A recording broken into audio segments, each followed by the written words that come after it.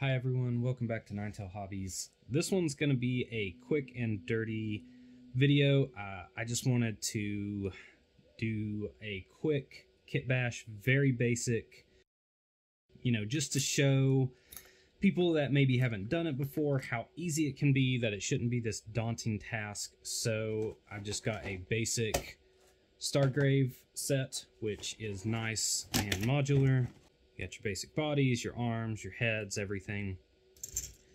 Then I've got a couple of 3D prints as well, backpacks, torsos, arms, various bits from Star Wars and everything. So I think what I'm going to do is try to make something for the Doomed, one of the factions out of that. I can't remember what it is off the top of my head. But yeah, let's see what we can come up with. This is going to be a super fast project, and it's going to be on the fly, so if the audio and everything's a little weird, I apologize, but let's get right into it. So we're going to start off looking at our various torso options, because this is what everything is based on. These are from Knucklebones, these are from Golden Dragon, and then we've got the Stargrave stuff from North Star. I did do a quick comparison, and the Knucklebones are a little bit out of scale. So unfortunately, as cool as these are, we are going to have to save them for our last war project. But these torsos do go really well on the Stargrave. So I think that could be a cool mix, especially if we do something where it looks like there's a surcoat or something, cut it off right at the waist. But this one right here is going to be a good option. And I'll kind of clean everything up as I go along, just so I know what has been done and what hasn't. Anything that's been taken off, the sprue is ready to go. So these are going to be a mixture of resin and plastic, so we are going to have to use super glue for these. We want to just kind of look and measure things out. Both of these have belts, so we can either take a clipper and clip it, but I've got these little saws that fit on an X-Acto blade. I think that's where we're gonna start. Cut that off, trim it down, smooth this out so we'll have a good solid connection point. Going to compare, put it on, smooth this out a bit more, because where this is going to be a quick project, we're not going to be using green stuff or anything, so it may be a little bit of work on the front end, but it'll end up coming out all right. So ended up going with a torso without a head, change that out. There is going to be a small little gap in the back, but I think we can cover that up with pouch. Quick note, if you are going to cut or trim resin, do wear a mask, because you do not want that in your lungs, even a little bit. It's no good.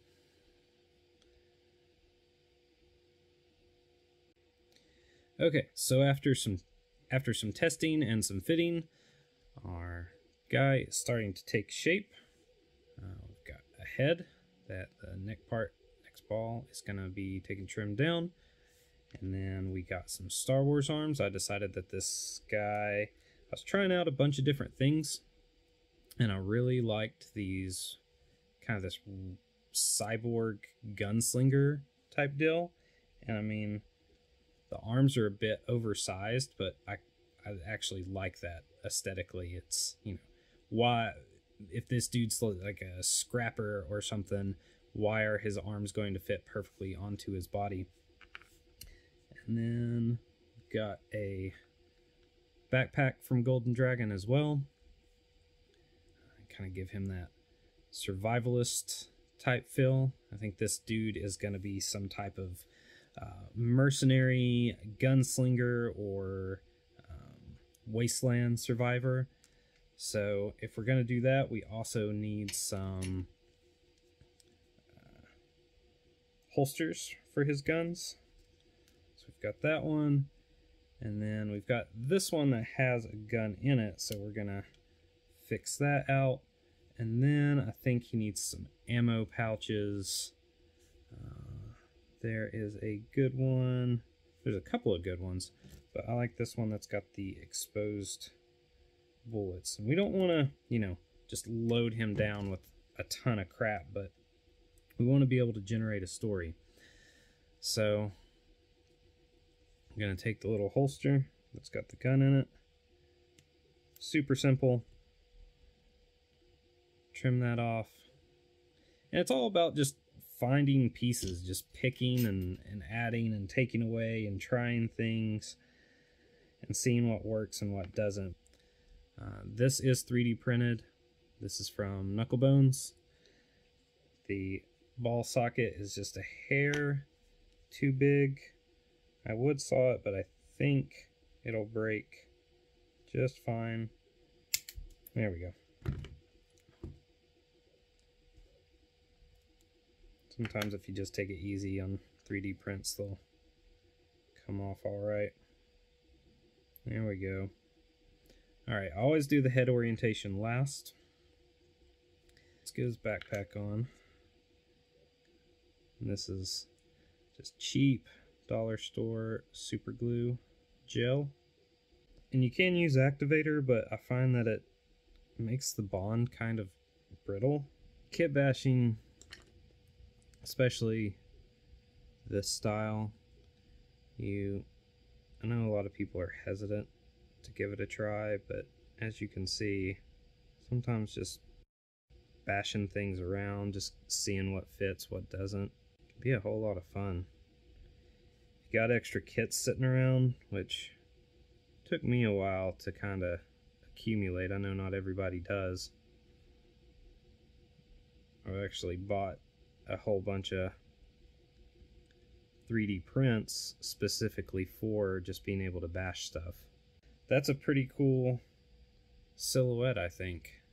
I know his gun up here is obstructing his face, but I think that it works out pretty well. Maybe drop it down just a bit.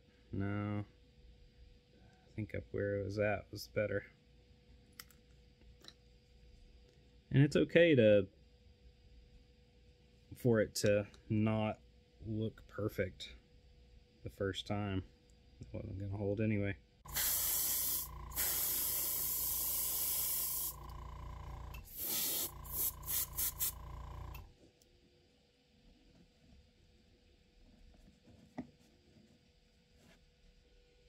So a quick kit bash just needs a quick paint job. A lot of this is just going to be, I'm going to keep it what people like to call painterly. Large brush strokes. I'm going to just use a lot of speed paints, set down some quick values on everything. We're just going to kind of see how it goes. I'm not too worried about this being an amazing paint job. I want to try some new things. I want to go a little grimdark maybe. I've never painted that way before. The paints are not important. This exercise is what's important. A lot of this is not going to be just solidly base coated. I'm going to kind of play around with some value painting. There's going to be a lot of wet blending. I'm not going to worry about brush strokes. And we're just going to kind of see how it turns out. This is a... if anyone is like me and has a problem with letting go, then something like this could be good for you.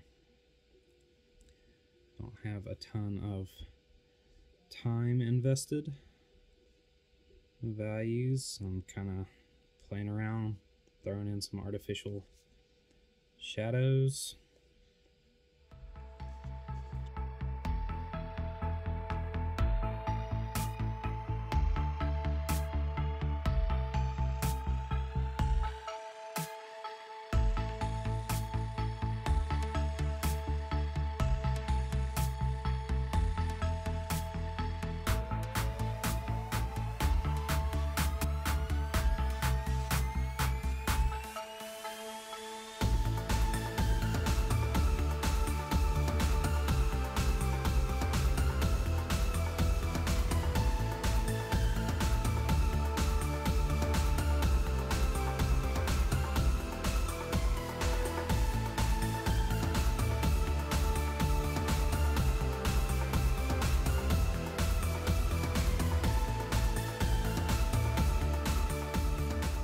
Final step, I'm going to come in and do a quick dry brush.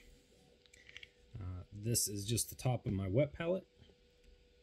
And just the tiniest bit of moisture. If you really want to see an amazing way to dry brush, go over to Artist Opus and Byron. I think he's an actual wizard, and the better you prep it, the more abusive you can just be with your mini. So we got our oil paint all dry. Looks pretty cool.